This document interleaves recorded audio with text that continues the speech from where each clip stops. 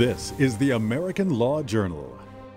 The most common workers' comp claim, back injury. The most common prescription, opioid drugs, are painkillers, and an outdated system killing workers' comp. Good evening.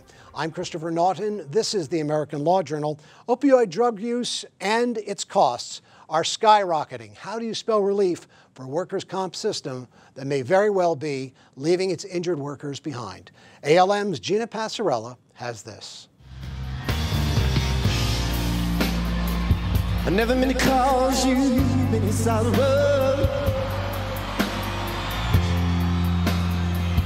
I never meant to cause you any pain. Pain. When Americans experience it, more and more they're being prescribed opioid drugs, such as fentanyl. But now, many are becoming addicted, or worse, like Prince, dying. On this opioids issue, this is an area where the incidence of people dying from overdoses is actually spiking. And nowhere has that pain been felt more acutely than by those hurt on the job.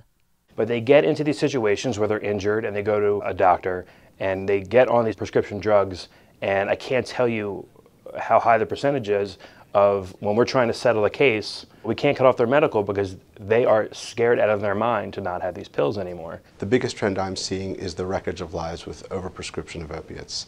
When you see someone going in for a back strain and they're getting a 30-day supply of Percocet, I think that's just wrong. That's why there is a movement in many states, including Pennsylvania, to change the laws, to require all medical care for injured workers be consistent with nationally recognized evidence-based medical treatment guidelines.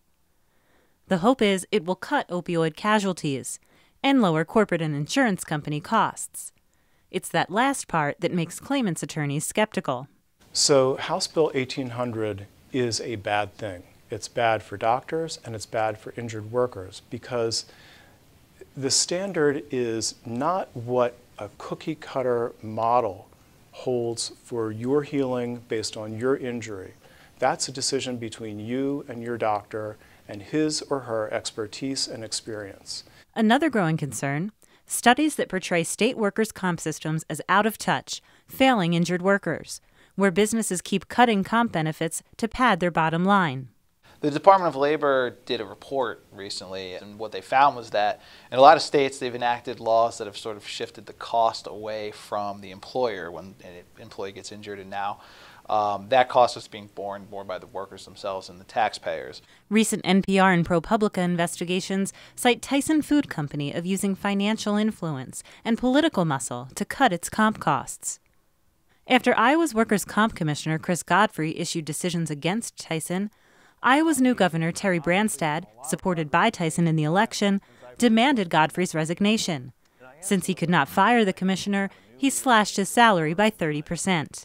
A lot of these big employers are very powerful lobbyists, so they've been able to sort of lobby their local governments, their state governments to shift these costs. That's why some, including the Department of Labor, are calling for federal oversight to ensure states protect injured workers.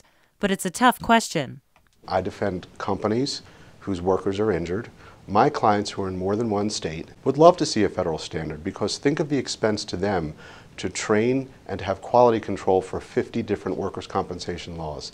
But do you force every other state to be under federal jurisdiction, or do you leave it to the unions and the workers and the businesses in those individual states to work out another grand bargain unique to that state's issues? The Department of Labor's conclusion is clear. The workers' comp system is outdated, and states are falling behind in protecting injured workers.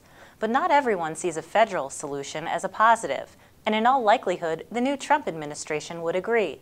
For the American Law Journal, I'm Gina Passarella. All right, 4 guests with me tonight. A 5th will join us in just a minute or two. Laurie Carroll returns to the program with Naulty, Scaricamazza McDeviltt. Her clients include hospitals and insurance carriers, self-insureds, and third-party administrators. George Badey has spent over 30 years defending the rights of the injured, especially those hurt at work. plaintiff's attorney with Badey, Sloan, and DiGenova. The Honorable Joseph Hakun joins us once again. He has been sharing his comp insights with us for almost 15 years. And Matt Wynn also returns to our program. He has more than 25 years of experience representing employers, insurance companies, and third-party administration in comp matters. I hear this from almost every workers' compensation attorney I talk to. And it doesn't matter if it's a respondent's attorney, a defense attorney, or a claimant's attorney. And that opioid drug use and drug addiction is rampant in the comp system. Well, I think it is. It's so rampant in the comp system and out of the comp system. And as far as my clients are concerned, it costs a lot of money. They're spending $2,000 to $3,000 a month on opioid medication. And it really does need to be reined in. I think the opioid drug problem is something that's widespread. It's not limited to the workers' comp system. I think it's a societal problem, and I think it's reprehensible that the insurance industry and their lobbyists are trying to use this opioid issue as a way of gouging the rights of workers, because there's nothing different about an injured worker than an injured citizen. And the fact that there's an opioid problem is a problem that faces society as a whole. Yeah, but George, do you think that the doctors who have been treating injured workers have over-prescribed opioid drugs now over the last 10 years? I don't think it's any different between workers' compensation claimants that are injured and other people that are injured. I don't think there should be two systems set up. I don't think that injured workers should be treated as second-class citizens. Now, that doesn't mean I don't think there's a problem with the opioid medication, but I think it's a problem that we face as a society at large. And I don't think we should allow this issue to be used as a wedge or as a lever to scale back the protections for injured workers. They shouldn't be treated like second-class citizens. They should have the same treatment rights, the same options that any other injured person would have. And I think it's wrong that they're trying to use this as a way of further curtailing workers' rights. Hey, Matt, would you say that back injuries are indeed probably the most common of all injuries, and maybe that's the genesis of some of this drug problem we're seeing in the comp system and elsewhere? It seems like it is. It's probably, I would say maybe 50% of my cases involve back injury and back pain. A lot of times the opioid medications are prescribed from the get-go by physicians, and unfortunately they can become really addictive within just a couple of weeks or a couple of months. I think it's a problem that both the claimants as people face, because they're the ones who get addicted, and also the insurance companies who end up paying for those medications. Unfortunately, sometimes doctors have it in their own best interest to prescribe them for whatever reasons they may have their own pecuniary interest in prescribing those drugs. And I know, Laurie, that a lot of those on the insurance side of the ledger believe that a lot of these drugs are coming out of the doctors' offices themselves, the treating doctors, that they're not going to, let's say, a pharmacy to get those drugs. They're actually purchasing them or getting them at doctors' offices. And I've heard, again, respondents' attorneys, defense attorneys say that's a problem. Right. I think that's very troubling because the doctor has a medical incentive or financial incentive in prescribing these medications. And so it makes it very difficult for the employer because they are just left to pay for these exorbitant amount of money for opioid medications. Let's bring in Alex Halper, who is now the Director of Business and Industry Affairs for Pennsylvania's Chamber of Commerce. Alex, good evening. Thanks for joining us tonight. I understand that you and your group, the Chamber, is really behind a new bill that they'd like to get passed in the state, which deals with medical care guidelines. I'm sure there's going to be a diversity of opinion here. Tell us a little bit about it and why you're trying to get that bill passed. Sure. This is something that has become much more standard, very common in states around the country. These are guidelines based on evidence with a full range of different treatment. When someone gets hurt on the job, everyone's goal should be that individual getting completely healthy, back to full function, and back to full wages, back to their job. And we've seen Johns Hopkins had a study that shows when evidence-based medical treatment guidelines in states where those are utilized, it results in better outcomes for patients. So we believe that this makes sense for Pennsylvania. If the goal is to get injured workers back to full function, back to full health, and back to work, then this makes sense here in Pennsylvania as well. Part of the criticism has been about this prospective bill is that it takes the power out of the hands of doctors, that it's one size fits all, and doctors are not going to have the kind of leeway that they've had in the past, because maybe we don't trust them. that is not reflective at all of the reality we've seen in other states.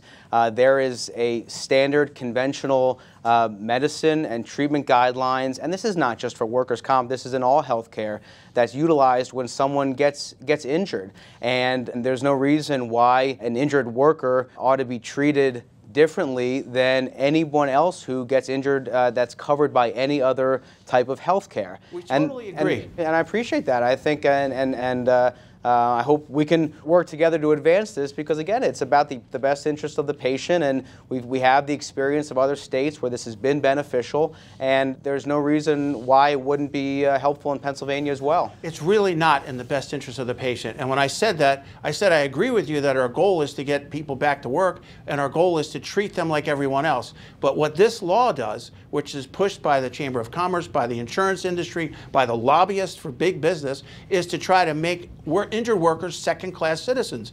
And they're not treated like everybody else. Everybody else can go to a doctor and get that doctor's best advice, best treatment, tailored specifically for that person's injury, that person's condition. But what they want to do in this law is to make every injured worker treated as a second-class citizen. They're only allowed to get this treatment or that treatment, decided by a panel of politically appointed doctors. So the politicians will appoint a panel of doctors that they control, and that panel of doctors will say, the only treatment that's allowed for this kind of injury is A, B, or C. Taking away the doctor's discretion, taking away the rights of an injured worker, making the injured worker less than anybody else who's injured. I think it's just wrong. And of course you don't agree because this is all about making it cheaper so insurance companies can make more money. I would encourage you to read a recent report out of the Johns Hopkins University that showed better outcomes for patients when treatment guidelines are utilized. So and again, this is not prescriptive medicine. Any healthcare professional will tell you that for a particular injury, there are treatments and a range of treatments that are considered evidence-based, and experience has shown that they are effective. And under this type of framework, if a physician believes that a patient is unique and needs treatment that falls outside of what conventional medicine would say is appropriate, then there's a process of obtaining a waiver. But yeah, I think we both agree in the sense that an injured worker is similar, if not the same, to just a citizen who gets injured and is covered by regular group health. Alex, we're talking about the same. We're talking about the same health care. Alex, give me an example of what you mean by standardized guidelines, because you know those are just words right now. Give me an illustration of what an injured worker will be faced with now if this bill passes. You mentioned back injuries or strained backs are very common with workers' comp, and that's very true.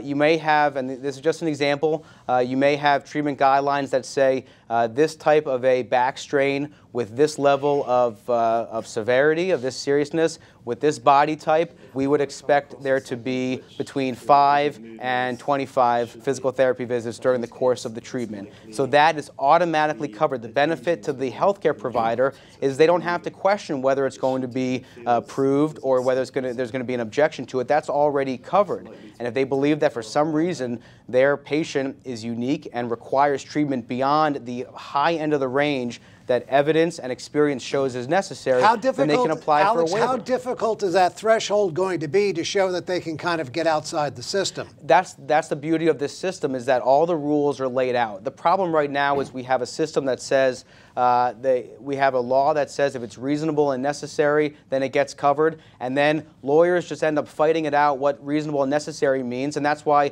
Pennsylvania is one of the most litigious states in the country when it comes to workers' comp. We just need some rules of the game. It shouldn't benefit one side or the other. The evidence and physicians and doctors should be demonstrating what the rules are. Well, you should also know that I'm sorry, Christopher. Go ahead, Jerry. I just can't disagree more.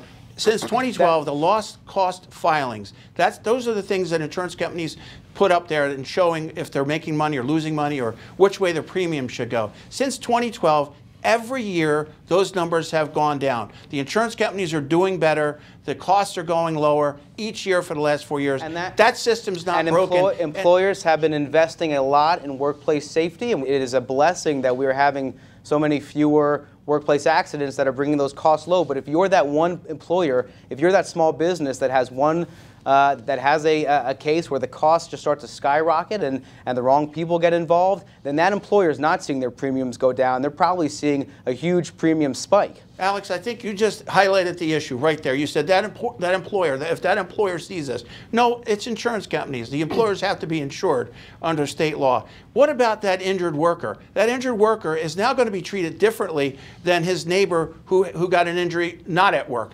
The neighbor who got an injury not at work can get therapy. He may need acupuncture. He may need chiropractic. He may need something different. I've been doing this for 34 years, and I've seen all kinds of variation in the needs of my clients and the patients. And for you to suggest that it's a good thing to make workers be second-class citizens and have to get only certain specified treatment determined by a panel of politically appointed doctors who are put there by the insurance industry to save the insurance industry money is just reprehensible. Let me get Laurie Carroll in here. We'll get back to you, gentlemen. Go ahead, Laurie. Well, of course, I'm going to agree with Alex.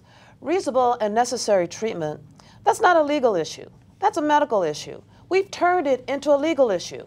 And once, when the law changed, I thought that it would be a medical issue, that you had an impartial doctor looking at a person's treatment, deciding what was reasonable and necessary. Yes. And it was working for a minute, and then that decision is appealed. Then it goes to judges, someone like Judge Hakun, who has to determine what's reasonable and what's necessary. How does he go about doing that? How does he do it? Because now I'm litigating, I don't know, I'm not a doctor, but now I'm litigating what's reasonable and necessary when an impartial physician just told me what was reasonable and necessary. And why do you need to litigate that? I agree. Physician, and that's the problem, Laurie. They're not impartial. They're appointed. They're politically appointed. These doctors are going to be appointed on a panel, and they're going to serve a 6-year term according to this proposed legislation. And who knows who gets on this panel? I want to be able to tell my client, you go to your doctor, and if the treatment is reasonable and necessary, then it gets covered. And we have people like Judge Hakun who will be able to say, is this reasonable or necessary? You're entitled to your due process. You're entitled to your treatment. And it's not taken away into a cookie cutter, one size fits all. It's just not fair to save money. And the system's not even broken. They're spending less money over the last 4 years. I know it's happened in other states, but I think you need to follow the money. I think most doctors, I don't want to cut anybody off, but I think most doctors worth their weight are impartial. There are set standards of treatment, and those doctors want to make sure that those set standards are covered. You have doctors, not the ones who profit off of a person's misery and keep prescribing drugs and that doctor keeps prescribing physical therapy. Not that doctor that profits off of someone's misery, but a doctor who is really concentrated on restoring that person back to their pre-injury position. Those doctors can be on the panel, right now, and those doctors would know what reasonable and necessary treatment is and what those standards are. I would like to ask Judge Hakun, if Judge Hakun sees a doctor who is, as you say, Laurie, profiting from someone's misery, Judge Hakun is going to say, no, that is not reasonable treatment. It's not necessary treatment. And I was trying to keep Judge Hakun out of the politics as much as possible, and I think there's some daylight here. So go ahead, Judge. And I want to stay out of the controversy that really surrounds this area. All I can talk to, frankly, is the system as we have it. The judge's responsibility is to be impartial, to hear the evidence and come to a just decision to the best they can, or she can. Now, the current system, whether on any drug, if a claimant is taking some sort of prescription medication or any other kind of treatment, if in fact it's deemed expected that it's not reasonable or necessary, that is the standard, the party can go to utilization review, in which the opinion of the utilization review doctor or provider, whoever it might be, comes into evidence as a matter of law, and the parties are free to present any other kind of evidence they want to present, and the judge then determines as a whole whether or not the treatment is reasonable and necessary. But Judge, it sounds like, and again, forgive me, Alex, if I use this term, but it sounds like standardized guidelines of sorts. There are a couple of exceptions, but you're trying to standardize the system. So in some ways, what comes to the bench now is going to be a little bit different. Yeah, I would expect it would be. Whether or not it's better or not, though, is not for me to determine. I have no opinion in regard to that. I think it's important to realize that they're not only trying to take away the doctor's ability to decide what's right for his or her patient, which is important. There's a physician-patient relationship between the injured worker and the doctor. This legislation would basically take that away from the doctor and say, you have to do this. It also takes away from the judge. What Judge Hakun just described was a system that's been in place for over 20 years that works, that each person that's getting treatment, if the treatment isn't being effective, if a doctor's profiting under misery, then the insurance company could come in and say, you're not treating this person reasonably, it's not necessary. They could go litigate the issue. Judge Hakun is there for that purpose. So they're taking away not only the doctor's discretion, they're going to tell the judges how they have to decide the case. This is unconscionable. I don't see and if you look at the background, I think it's important to realize what's behind this. You need to follow the money. So when you look at who donates to the Republican candidates for state legislature and state senate, the people who are pushing this, the insurance industry and Chamber of Commerce people donate large amounts of money to the Republican campaigns. They come in, they try to pass legislation like this that would cut off injured workers' rights. Just follow the money. I think we've got some red herrings. I'm not sure, and I say with all due respect, I don't see how you can say that two lawyers and a judge arguing about what constitutes good medicine makes more sense than a system in which the evidence from medical professionals and the experience all over the country and the millions of different back strains that have been experienced in our country over the years and being able to show what range of treatment is acceptable is not the more logical approach. Matt, let me get you in here because I would have to say again, you're defense counsel, respondents counsel in workers' compensation. Isn't it legitimate to say that a lot of what we are facing here is because of the drug use, the opioid drug use that is being prescribed to people in the comp system, and maybe costs have gotten out of hand? Don't you think that this is a driving force behind this legislation, and maybe that's fair? I think it's the opioid drug use. I think it's the endless physical therapy, the endless chiropractic treatment. To your viewers out there, if you're not a workers' comp claimant, you may not even know what we're talking about because most private insurance has limits on how many visits you can get to the chiropractor, how many times you can go for physical therapy, and what drugs you can get. It's only in workers' compensation where those benefits are endless unless the insurance company finally takes up the proactive position and files a utilization review, which takes months to be resolved. In the meantime, claimants are getting chiropractic care, physical therapy 3 or 4 times a week for months on end, much more than you would ever get in the private system. And I think what Alex is talking about is just going to kind of bring workers' comp system in line with what really exists already in the private insurance. I mean, it's not broken. It doesn't need to be fixed because what Matt just described is a situation when one claimant gets out of hand, and let's say a doctor is over-treating. There is a remedy. There's a utilization review process that works, and the person gets due process. There's not predetermined cookie-cutter, one-size-fits-all methods. What happens here is the insurance company says, hey, you're over-treating. They file a utilization review. If it goes to Judge Hakun, he has to decide it. Yeah, is it reasonable or necessary? So if the system's not broken, don't fix it. It is broken because the UR system only examines one provider. You can just switch to a different chiropractor in the same office and treat with him. And when I file a UR against that chiropractor, you switch to another one. It's kind of a game. You keep on treating until this case settles, and then magically the claimant is cured and the treatment stops. I have to say goodnight to Alex Halper at this point. Alex, again, with the Pennsylvania Chamber of Commerce, and it's HB 1800, correct, Alex? That's what it was in the previous session, and we're expecting it to get reintroduced this coming January. Okay, and then prospectively, again, these things can sit around for a while, can they not? They have, but we have, I think, some momentum here. We have a broad coalition who are interested in bringing a little bit of structure to this workers' comp system. We're clearly dealing with a little bit of misinformation out there, maybe some misunderstanding about what this legislation is actually intended to do and what the impact would be, but I'm cautiously optimistic. Thank you for joining us tonight. I appreciate you being here. Thank you. Laurie, you probably don't agree that states are falling behind in protecting injured workers, and yet all the statistics, and you were on a program last year. We talked about ProPublica and NPR, and they talked about some of the, and Pennsylvania is almost at the bottom. It's like 43 out of 50 states that there is a decrease in benefits for injured workers. Those are not my statistics. That's DOL, NPR, and ProPublica. I've always been a firm believer in balance. There's a cost of doing business in Pennsylvania.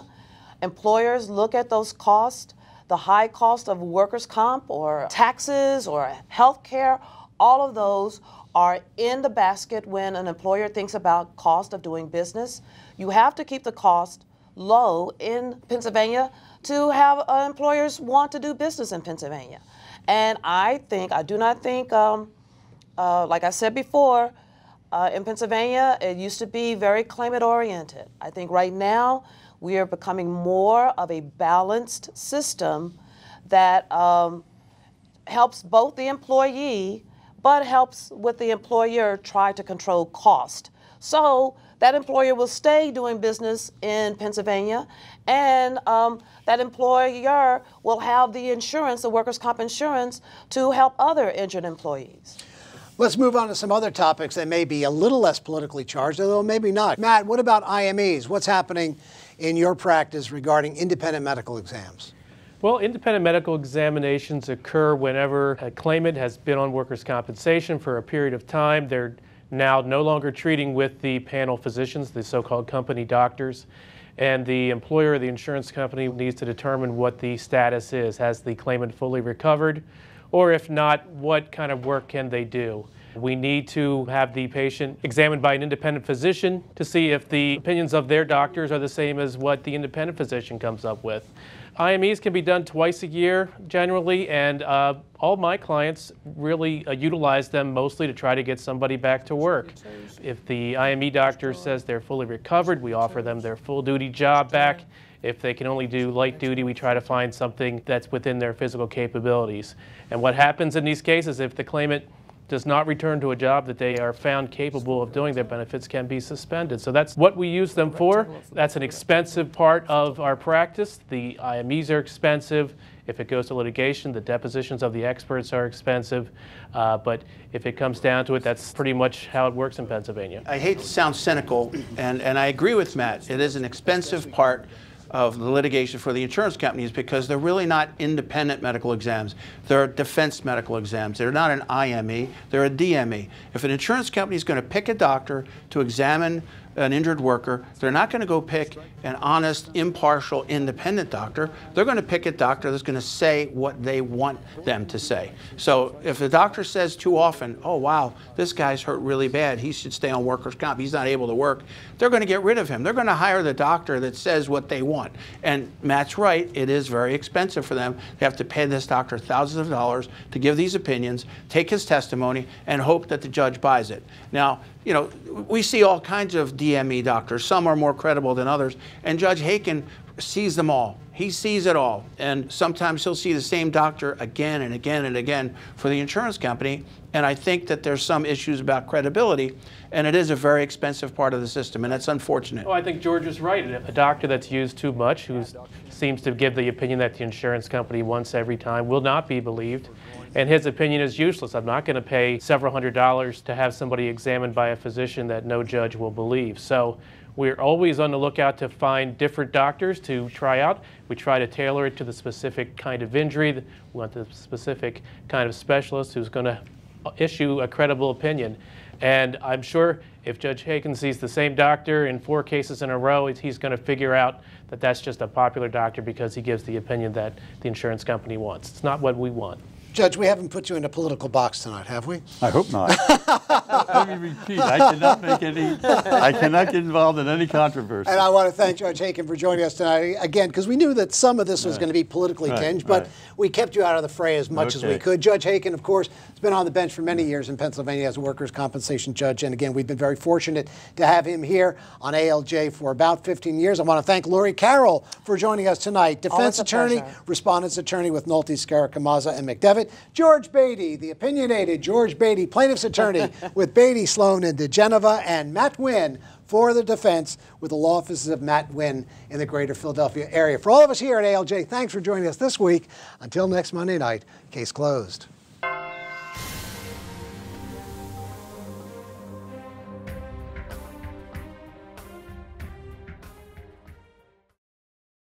This week's American Law Journal is made possible in part by Law Catalyst, video and film production for the legal profession.